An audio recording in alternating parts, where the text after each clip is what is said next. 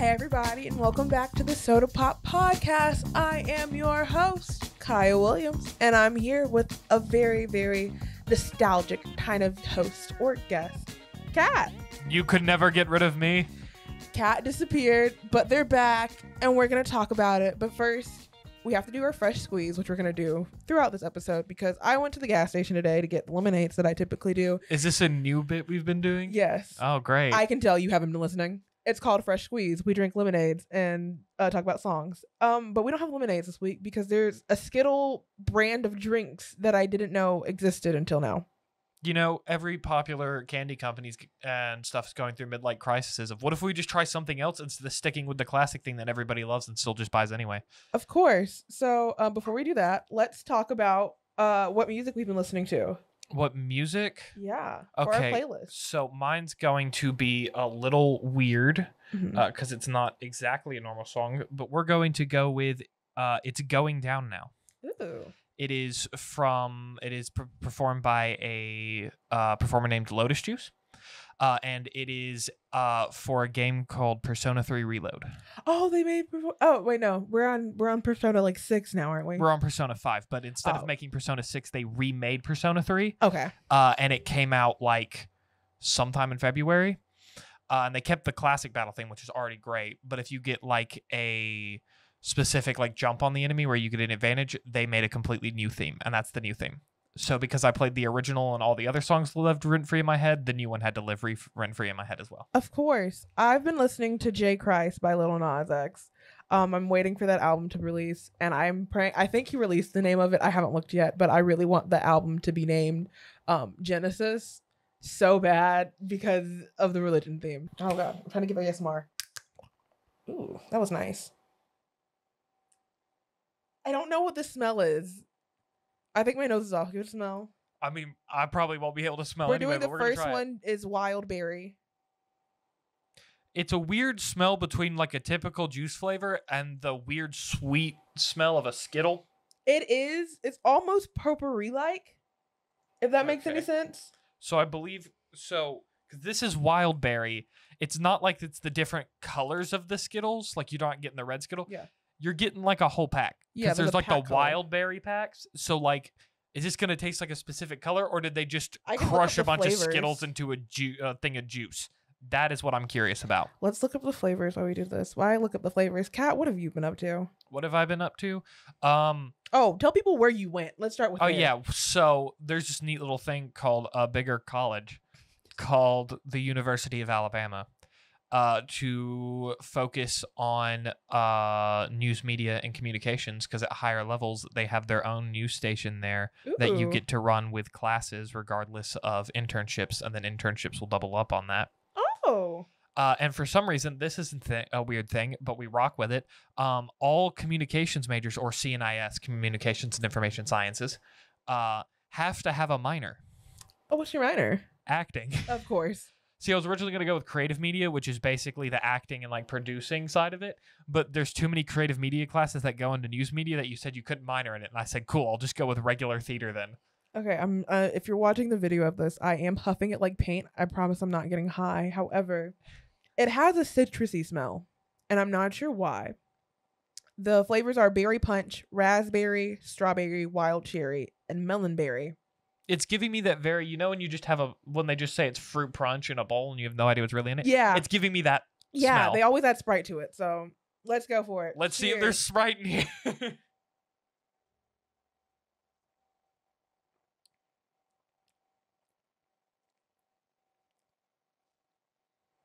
I should have grabbed water before we did this. Well, that... You know what I'm going to... It tastes like Jell-O. Yeah. Before it sets. You know what I was about to say? It's not wrong. Like, you know how it is inherently a Skittle flavor, like the flavor of the wild berry Skittles, which are mid to begin with. I think wild berry Skittles are like the worst of the Skittles. I think the tropical ones are. Oh, that's it. But I don't try either of them. I go sour or classic. Let's be real here.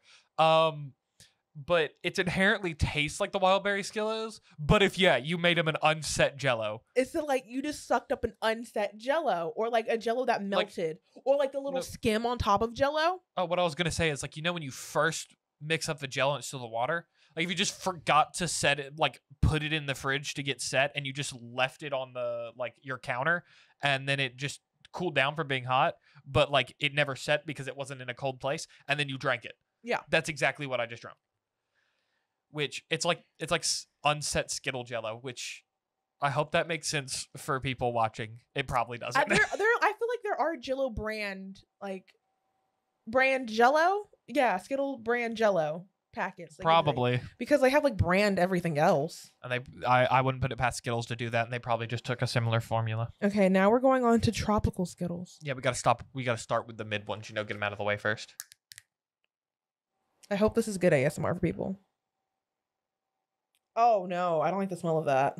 We knew this one was gonna be worse. Oh, I don't like the smell of it. There's two. I can smell the banana. Yeah, I can smell the problem of why tropical Skittles are mid, which is just like when you smell tropical Skittles, you already know they're bad. Okay, this is reminding me of a very specific drink. It's called Calypso. It reminds me of like a banana flavored one that I don't like, and I like the taste of banana. Okay, let's be real though. Banana stuff, like bananas or like artificial banana things, like a banana Laffy Taffy or the runts and stuff.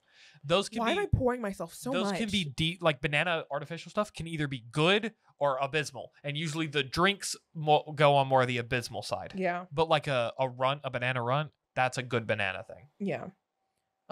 So before we try this one, and I look up the flavors of what is in a tropical Skittle, Kat, have you enjoyed Tuscaloosa so far? Yeah, I mean, there's been stuff going on, like, because first off, rent-free right now, because I was staying at my grandfather's house. The thing is, though, because he has passed away, they originally wanted to sell the house. So at first it was like looking for a roommate, and now I've decided, wait, but what if we bought the house and then got spruced it up and then got roommates and then like maybe do stuff with it after so now we're buying the house, but they're still like selling all his stuff. So like I go to classes, and then on the weekend, the time usually you're a little bit free from stuff, helping whoever's going up, uncles, parents, stuff, re-cleaning the house to sell everything. So it's been very chaotic with that, but it's rent free, so we deal with the downsides to not have to pay rent. It is what it is. I'm paying attention. I swear I am. I'm also just trying to figure out the smells. Okay, so the flavors are banana berry, which you can tell. Kiwi lime, which I don't feel like I'm smelling as much. Pineapple passion fruit. I feel like I smell the passion fruit more than I am the pineapple. For sure. Strawberry star fruit. Don't know what star fruit tastes like, but I get a little bit of a citrus at the end, which I think is the lime, but I don't get any kiwi. There's one more. Is mango tangelo. That's and definitely I feel like I'm smelling the tangelo. Yeah. I think kiwi lime just is going to be behind. It's not as strong as flavors. Yeah, no, once I identified this as Jello, I'm all smelling just Jello versions of this. It's like you took 5 Jello flavors and mixed them into one thing and then drank it. Very much so. Cheers. Why am I pouring so much of this in these cups? I don't know.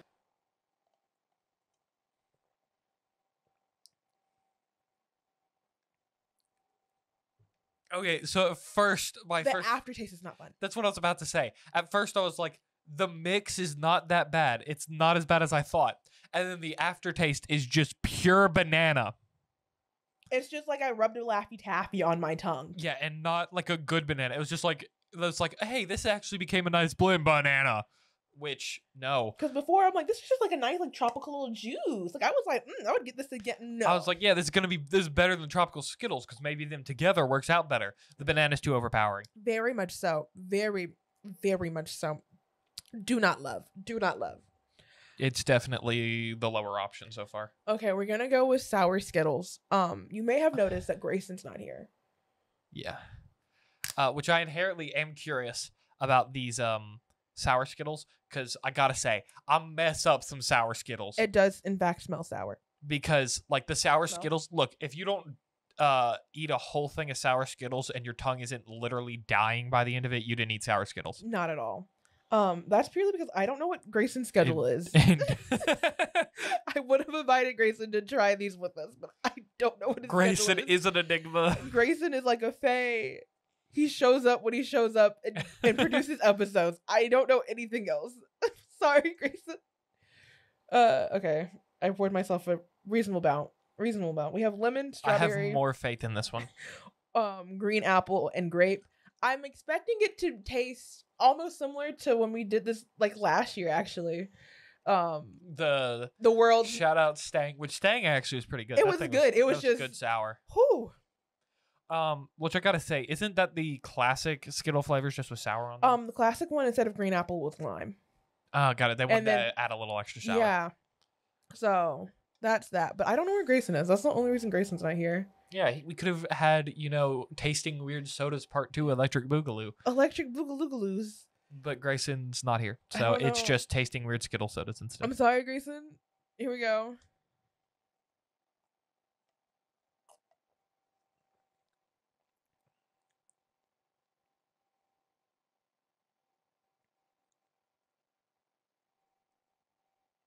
It's not bad, but I want more. That's what I was about to say. It's not bad, but like, I go sour Skittles over other sour candies because it destroys you. It's so sour, and then you get that little sweet flavor at the end, which is a good balance. It's like a better Sour Patch Kid because I don't want to be chewing on that gummy for 5 hours. It is like a Sour Patch Kid, but it's like the watermelon ones where it's not sour enough. What I was about to say, yeah, because like I was gonna say, like sour Skittles are more sour than Sour Patch Kids, and then you don't have to eat them a lot, so they're better. This has more not as sour and got more fruity flavor than a traditional Skittle, which just makes it feel like I'm drinking more of a Sour Patch Kid thing than I am. I'm going in again because I didn't get a taste other than sour, and I'm trying to figure out what the flavor profile. So you want That's fair. Another little shotty shot.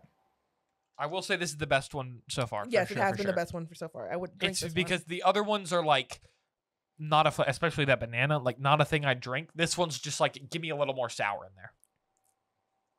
These are all very citrus forward, but I am getting a little bit of grape.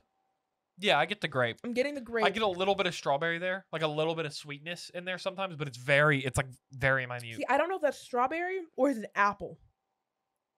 I thought the apple would add more sourness, but maybe it is. It doesn't have to be green. It says green apple, but it doesn't mean that I put in green apple because I feel like I'm biting into like a crisp apple right now. Very true. I wish Marquise was here because Marquise loves apples and. Oh, you don't have to tell me that. He was in my orchestra in Florence, and they gave free apples for breakfast. He wouldn't even buy the breakfast. He'd just get like a tray of like 5 apples because they were tiny. For his birthday, I bought him a bag of apples. He was so happy. I got him. We also got him a hat for Christmas, and we also got a bag of apple. I'm pretty sure he enjoyed the bag of apples. With 100%. It's so easy to make Marquise have it. Just give him apples. What does he even do here? I just know he exists at orchestra. He does the I knew he did the orchestra. And then he's part of SOTA Student Leaders.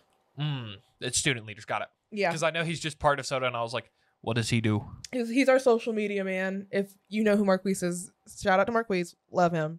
I will say, it's also, there was one time I was hanging out in the game room last semester. Mm-hmm. Marquise, still a senior at Florence High School. Knew him because he was in orchestra with me, right? Leaving the game room. No one else is in the main area because it is right before a rehearsal for Christmas Carol. So it's like 7 o'clock. It's like 6 or 7. He's sitting alone at a chair. And I'm like, Marquise, why are you here? And he's like, I don't know. I walked here. And I'm like, what do you mean you walked here? This is a college campus. You're in high school. This is nowhere near the high school. The most Marquise everything. So now we're on to the last flavor, which is original. So I went in there today. I'm a weak little baby. Okay. To buy these. So which gas station had these? The Chevron near, what is it, Browler? Whatever stadium it is. I don't know how to pronounce it. I'm dyslexic. I think it's Brawley Stadium. This smells the most like just a pack of Skittles. Like I feel like I just opened a pack of Skittles with that. And you know how like again, it tastes like, it smells like a pack of Skittles have been jellified. It's still got that weird Jello flavor smell to it. It just is a pack of Skittles, which is very fair because like, I can't tell you what a pack of Skittles smell like. They smell like a pack of Skittles. But it's like they bottled a bag of Skittles. Okay. I'm fully expecting this to taste like jellified Skittles. That's what I'm guessing. Of course, the flavors are lime, orange, grape, lemon, strawberries. I find it so interesting. I thought they would have gone with the original 5 flavors and made like a flavor of like a strawberry Skittle flavor, right? That's what I thought. But they blended all of them together that's in a pack into one bottle, which is I feel weird. Like if we're gonna go for a capitalistic standpoint, it makes more sense to do each one and each. You could have got more money like that. Because then you get 20 drinks, baby. Exactly. I feel like it might cost more to produce, but cheers. Well, especially with the regular Skittles and the sour Skittles, all you got to do is put some sour stuff in your regular Skittles drink, and now you got the sour one. Yeah, like it's so easy. Whatever. Don't love that. Prefer the sour. 100% prefer the sour so far.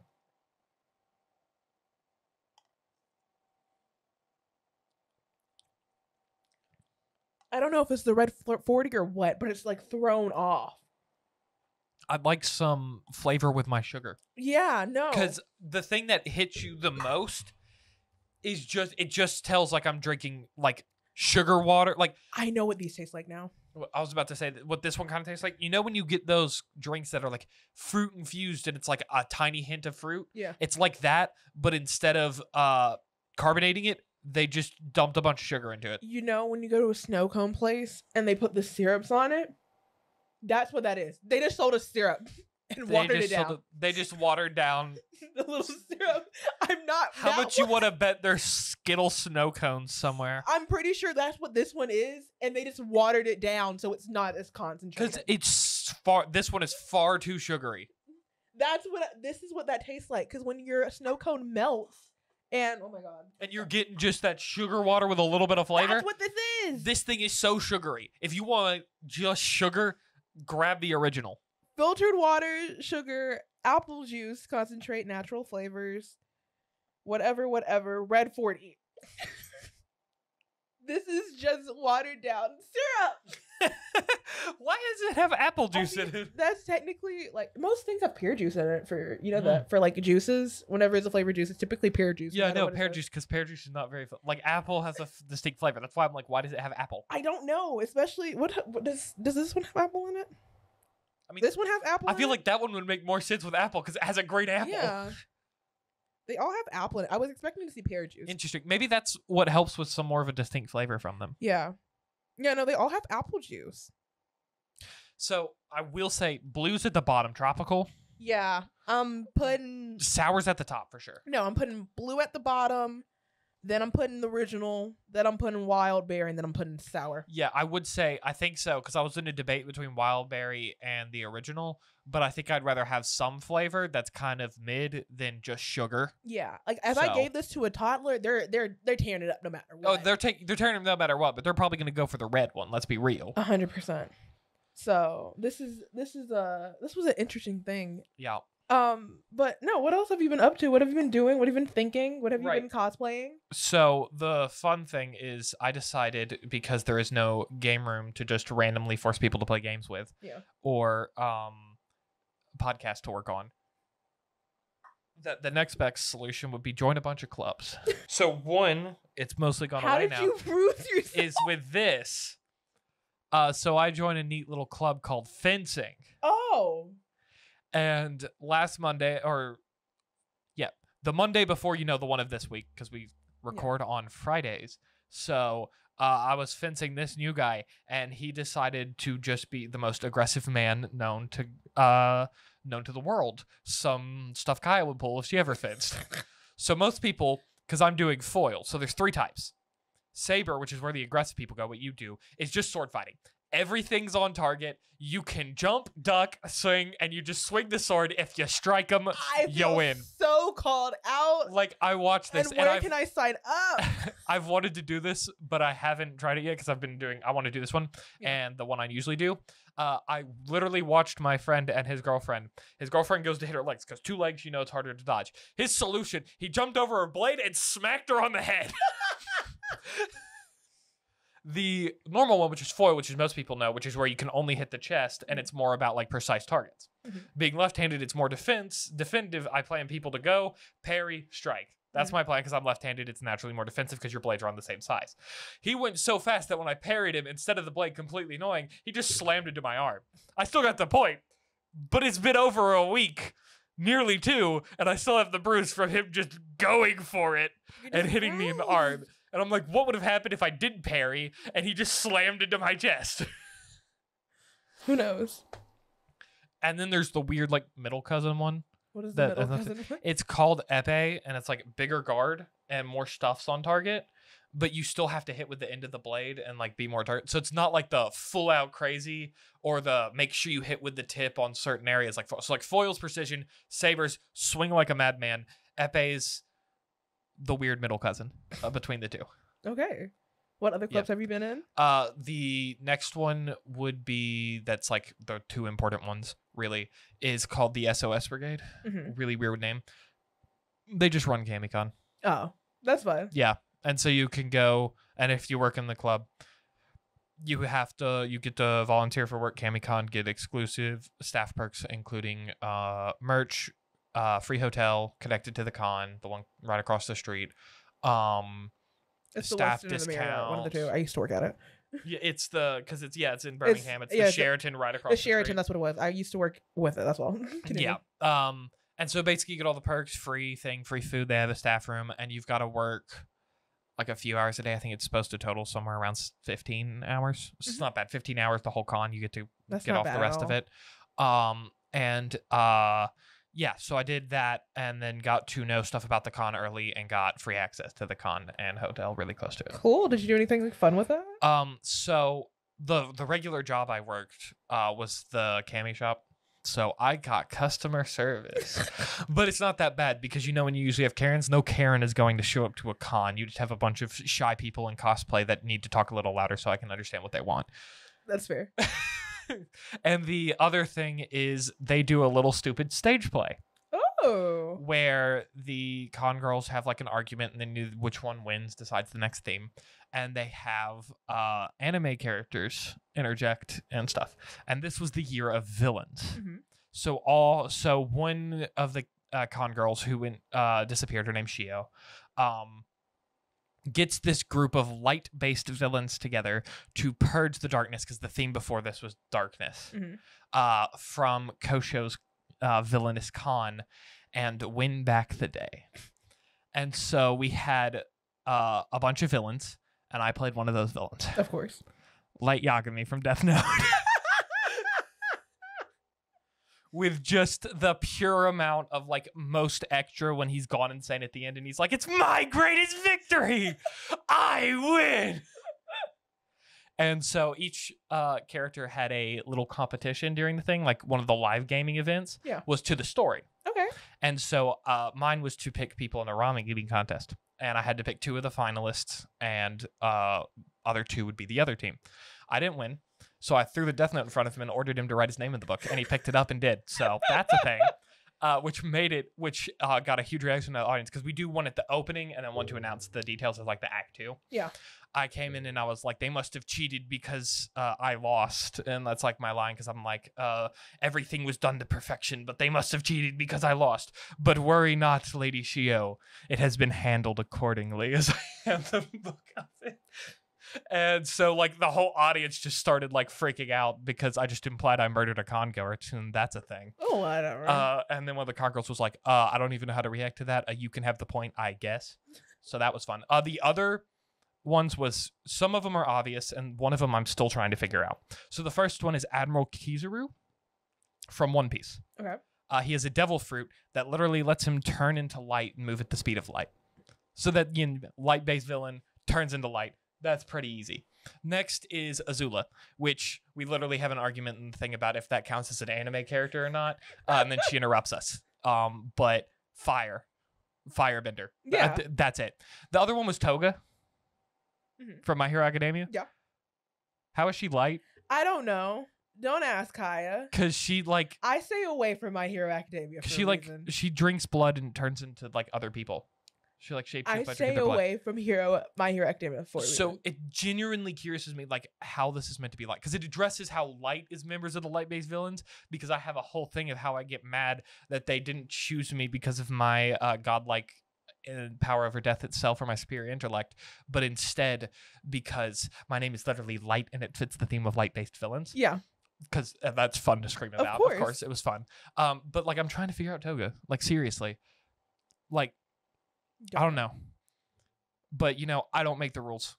Toga's a light-based villain now with her blood powers, I guess.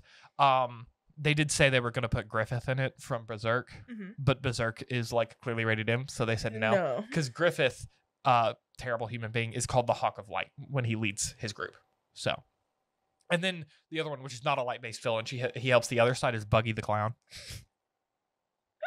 So that was great. And the theme who won, because the light-based villains won, or lost, was the other group, Kosho and Buggy. And so Buggy used his powers to turn next season into a Comic-Con carnival. I love that. So next year's stage play, apparently we're going to have a bunch of carnival-themed characters. So I'm really curious who that's going to be. Do you do just the Birmingham Comic-Con, or do you do Birmingham and Huntsville? We do both, but because I joined super late into Huntsville, I just got I didn't work the Huntsville one last year, but I probably will, I probably will when it happens this fall. Okay. And that was the first year they're thinking about doing, like, growing it and doing stage plays now, but that one's space themed, so I don't know what the characters are going to be for that one either. Not at all. Because that's space and carnivals. Who knows? Boy. But besides that, for things, it's just been other classes. Like, I didn't get put in I got called back for one of their theater shows, because first off, they had 5 theater shows. Yeah. 2 last semester and 3 this semester, but one was like really early because they rehearsed over the break. And I only got called back for one. And I was like, man. And then I walked in and realized, like, all the people that were getting called back for the main roles were grad students. And I was like, oh, yeah, big university, and they don't separate grad students. Ain't no chance I'm getting a big role here. Yeah. Let's be real. Yeah. I mean, other things have just been normal. Okay. 2 D&D campaigns that people won't show up to, I'm fine. Of course. Yeah. Are you DMing or both of them? Of course. I was like, are you playing again, or are you one DMing? One of them's still the one that was going last time, fighting an evil winter god that's permanently not making the sun come up. 1.5 years now. Okay. But, like, we're actually making progress. They start at level 1, they're level 8 now, and it actually levels slowly. It's not like our campaign where it was like you did one thing, level up. Got it. The other one is that book, Ravenloft, quote unquote sexy rat lady. I love sexy rat lady. They fought sexy rat lady. We had an adventure there. They all got sick and nearly died. Love. They didn't beat her. They had to run away. Okay. Sexy rat lady's too strong. We love sexy rat lady. Also, we're going to talk about how I butchered that name. So do you remember what I called it and called her? No. Good. It's because it's French inspired, I realize now. Oh. So the actual name of the place is Richelieu. Oh. Not what I was calling it. Richmond or something? No. Oh. I was called Richelieu. Oh. And the other one was Jacqueline Ronier. Oh, I just called her sexy rat lady. Yeah. And so that's how you say it, because she's Jacqueline Ronier. Jacqueline Ronier. She's so fancy. Yeah. Yeah. She's I did do a creepy scene in it because the problem was we had a player that joined that was not allowed to join the thing because they have a terrible fear of rats. So every time a creepy thing happened with rats, I was just like, okay, bye, you're out. We saw basically the equivalent of the Pied Piper for rats. And he was like chanting all the rats, and then she shows up and talks to him and then steals his flute and then has all the rats eat him alive. Oh. Yeah. And then they found the flute, which they were supposed to, a simple like cleaning spell, mending spell, would fix it because it's a broken magic item. And then they could use it to charm all the rats, which would have all the other rats besides the wererats like calm down. Because, by the way, the guards are full suits of armor full of rats. Yes. And so when you beat up the rat, the armor falls off. I need to know, have you played the Ratchler yet? Have you not played the Ratchler? No. Do you know what the Ratchler is? No. It's the Bachelor, but with rats. It's a free online game that you can play. I could assume what it was as soon as you said it, but I don't. And one of them is literally just like... Let's go. One of my friends before we started Ravenloft, who had no idea about Richelieu, wanted to play 3 rats in a trench coat. And I was like, see, there's a reason I don't want to let you do this. There's like, I could, but it's going to be really, really difficult for you. Right. And they were supposed to use it, but one of the characters, whose name's Sundan, he's just a monkey. He's like a dude that was raised by monkeys, so he's like part monkey now. Kept trying to play the flute, which it has to be attuned by a bard. And we had a bard. That's why I did it. And not told anybody about it. So he knew what it did because he saw the vision of how the Pied Piper used it. And that's why he kept playing it. He just didn't know to hand it to someone to get mended and they could use it. So he just kept terribly playing this flute, like this rusted, broken flute. And it just wasn't working. And if he tried to roll performance for that once, he tried like 30 times. It just kept getting worse. And they also didn't realize that rats... one of them got turned into a wererat because I'm evil like that. Of course. Because they were supposed to make a contract that made it, because wererats are immune to the disease. they were supposed to be immune to the disease. So they're like, here's the cure, and then made him a were-rat. Of course. You know, because they got something out of it because Noble Lady character. So I made a rule where the only way to get over their immunity to bludgeoning, slashing, and piercing is by silver. And I made the exception that they'd be resistant to it if it was were-rat calls, because if not, why would a bunch of lycanthropes try to fight each other and then not be able to do anything because none of them have silver? But they got a silver dagger. They found it in a abandoned castle, and then proceeded not to use it because the druid had it instead of an attacker. So, like, there's a reason they failed. Of course. Like, I gave them 2 tools that can make the fight easy because it was her, like 3 of the rat guards that they could instantly go. She can summon rats as an ability. Yeah. I had to make her stat block, but she's like queen of rats. Of course, she's going to summon rats. Oh, duh. And then like 2 other rat ladies. They got down to just the wizard and her without using the flute and without using the silver weapon. And they knocked her out. She can't die unless she gets hit with silver because she has regeneration. So they knocked her to 0, and then she regenerated without it. So I'm like, if you just used what I gave you, you probably would have won the fight. You know? But the struggles of the DM, you know? My bad. They got saved by a weird actor dude who makes plays that he always makes them to be tragedies, and he thinks they can only be good if he kills everybody at the end of the play. Of course. As per the book. Of course. And so you want to know what characters he's inspired off of? Who? Kane from the Amazing Digital Circus. And the Celestial Toymaker from Doctor Who. Ooh. Which are both like over-the-top extra people that can just control whatever they want. Yeah. And so I made it like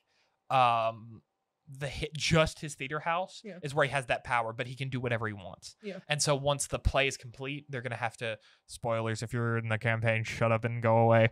After they can figure out how to fake their deaths from his like bloody death at the end, they can fight him where he's actually really weak because the state of theater and play has gone away from a successful show and he's not inspired to write a new play. So they have to deal with that where he can basically just do whatever he wants. Like the gimmick is if any of them fall unconscious during a fight, because I'm going to have like acts in the play that are supposed to be them choreographed fights, and then they're going to become real fights when the actual play happens. Yeah. And he's like, that's not how it's supposed to happen. And he's just going to reset the fight. Of course. Like fully heal them and reset the fight and be like, now do it properly. And he's just going to be like like the Celestial Toymaker, just a giant like puppeteering all the villains over the stage and stuff. I love that. And then like after, he's going to be like a weak little dude with like 20 hit points or something. That's only thing is he can make items in his theater come to life. And has, as per, this is not something I did, this was in the book, because most of this is mine because there's not a lot of information about him. He can catch his entire theater on fire and burn it down, and the next day it'll be fine, but he is not affected by the fire. Oh. So when they threaten him, he's just going to light his entire theater on fire and then just make random objects in his theater come to life and attack him and try to escape because he can't physically fight himself, but that's like the remnants of his like colossal power after a play. Oh, I love that. So it'll be an interesting fight of like, he's not strong, but he's just going to try to prevent you from even getting close to him in the first place. Love it so much. Kat, I want to say thank you for coming. Thank you for being on the show. We've already yapped for 40 minutes. We have. And I do have rehearsal tonight, and this is being recorded late. Yeah, I'm fully expecting Grayson to cut some of this. But I want to say thank you so much for coming, and that you're here. I do feel comfortable saying this with my old co-host, is that this is my last season of the podcast. I won't be coming back next season, sadly. I'll still be here at UNA for a little bit, and I still will. I'm not graduating just yet or anything like that. I'll still be working at SOTA, but I won't be doing the podcast. This shouldn't be my last episode. I don't think. I should have at least 2 more. Don't quote me on that. Why are you abandoning everyone? I have a lot of personal issues happening right now, and I can't handle being a podcast host and talking about things. Fair enough. Long story short. I can't say short today. This is like the 5th time We just can't English. Not at all. It's not fair. But thank you so much for coming. I do appreciate it. I made a woo and still didn't come up with a topic, so you just listened to me ramble for 6 hours. But if you made it this far, thank you. And we'll see you guys in the next episode. Well, I'll see you guys, hopefully. Also, Grayson, hi and bye. I don't know if you'll put this in, but I'm going to say it anyway because you have to listen to this. Don't ask me what. Okay, bye.